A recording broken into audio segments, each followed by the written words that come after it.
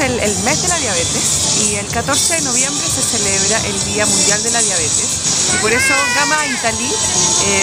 me regaló esto, un tensiómetro digital que sirve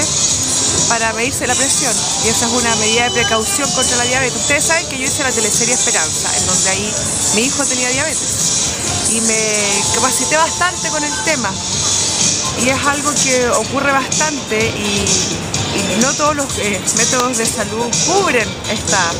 enfermedad. Así que, no sé, ojalá que sirva para pensar, que toda la gente se cuide, se esté chequeando periódicamente, porque es una enfermedad que puede ser hereditaria y además puede llegar en cualquier minuto. Así que, nada, pues gracias a GA.MA Italy por estar presente y ayudar un poco a instruir a la gente en la diabetes.